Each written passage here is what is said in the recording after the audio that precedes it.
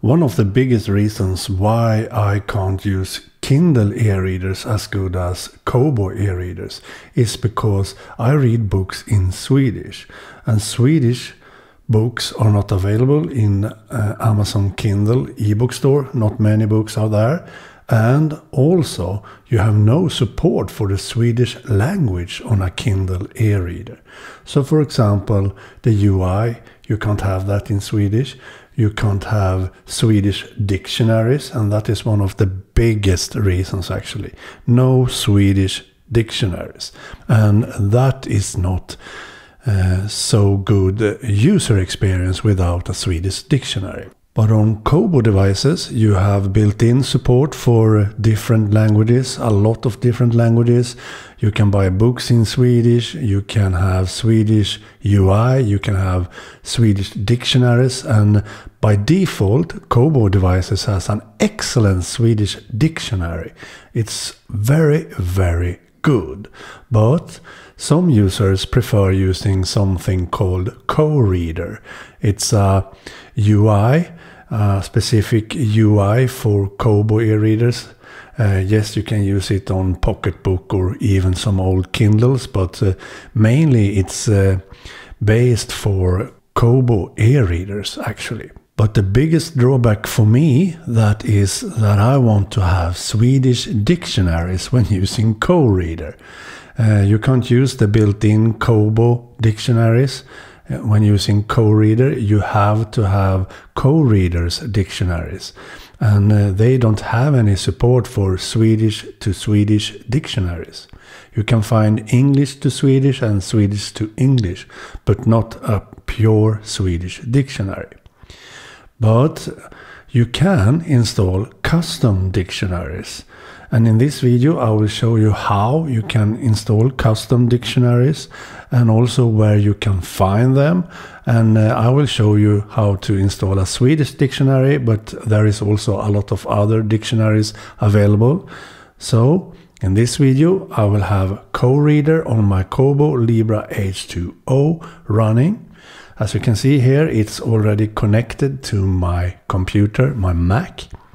But let's remove the Kindle, because in this video we will not show anything about the Kindle. But here we have Kobo Libra H2O, not a device that I'm so impressed by, because it has physical buttons and a very awkward size, very rectangle size. I don't like that, but anyway, I have installed KOReader on this already, and I have excellent tutorials on my channel. If you want to know how to install KOReader, you can see that on my channel. So now if we go to my desktop first, here we have my desktop, and if I open Finder, you can see here that I have downloaded some dictionaries. And if we go here to Kobo e-reader, we have the Kobo e-reader here. Here you should go into ads, and here you should go into KOReader and scroll down to a folder called data, and here we have a folder called dictionaries. In here you should put the downloaded dictionaries. So the dictionary I use for Swedish is called Dikt SV, Swedish to Swedish, and it should be unpacked from the zip file. You see the zip file here. It should be unpacked and lay in this folder. But where you get that dictionary files from is on the web. So let's go back to the web. We have my Safari web browser here. And here we have an excellent website.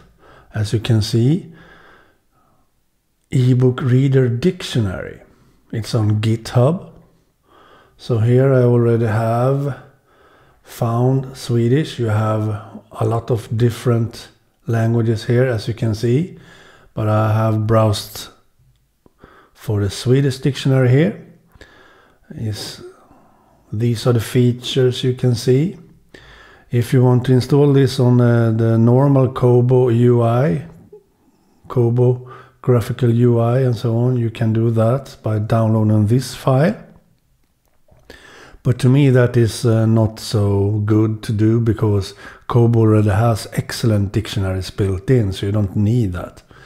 But if you should use this in KOReader, you need to download StarDict, a star dictionary. And this version is for Swedish, as you can see there. And this is the one I installed on my KOReader. So download that if you want to have a Swedish dictionary. You can go back here to see other languages. You see here are different languages you can download and use for your KOReader. So that is where you find your dictionaries and where you download them. So now when I unplug this, you will see this shows up in KOReader, ending USB-MS session. So now you can unplug the cable, like so. Now we have unplugged the cable, and now KOReader has restarted. So now we should go into some settings. Sorry, I need glasses for this, you know, reading glasses in my age.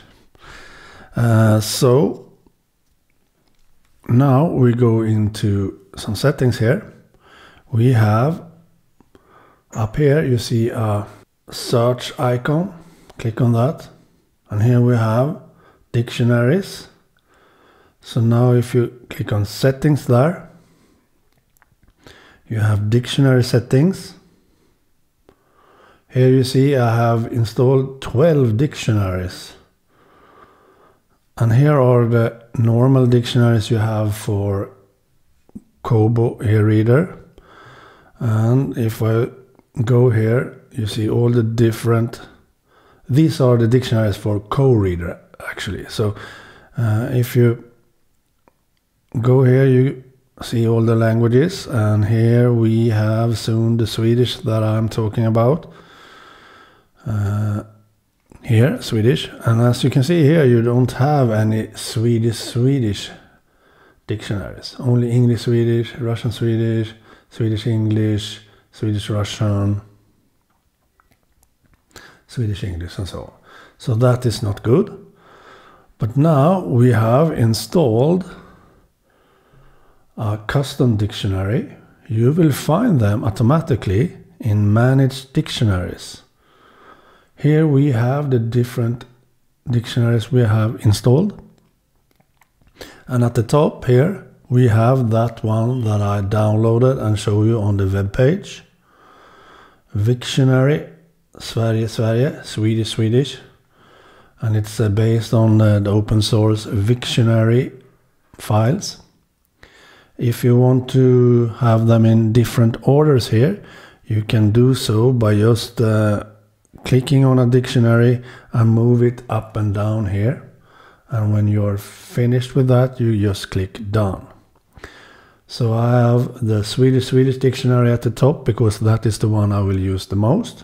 As you can see, if I want to move this up, I already have that. I have a duplicate here, I see. So maybe I should just unclick that, like so. So now I have 11 available of 12 downloaded.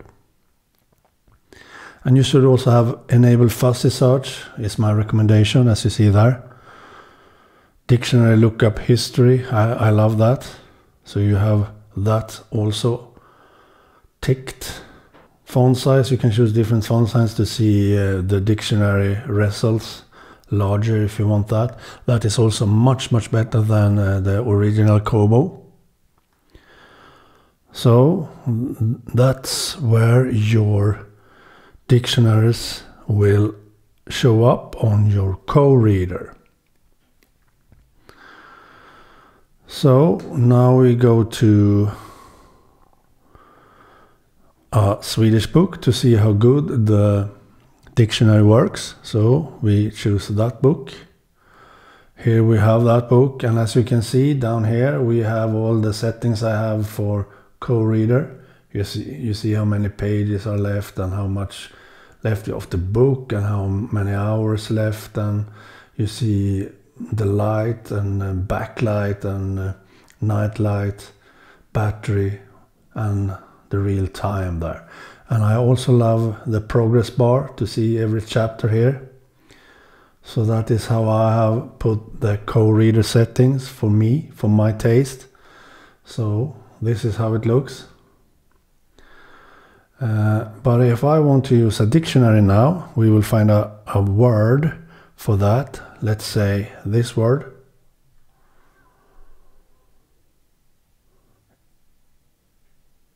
So this is how good the dictionary, Swedish dictionary works. Now you get a suggestion for that word and what it means. And you can go back and forth here if you want. But this is the one you should read.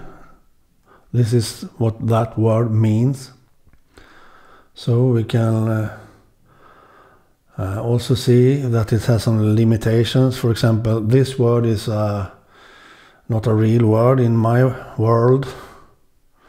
So let's see what the dictionary says. Yes, it had that. That's really impressive, actually. That dictionary has even that word. Nice. So that open source dictionary works quite good in KOReader for the Swedish language. And I'm pretty impressed with that. So to make the KOReader experience better for other people than English spoken people, you have to sometimes hack your KOReader install by adding custom dictionaries that I did here, for example. So that is how you can add custom dictionaries to your KOReader install on your Kobo ereader. Okay, bye.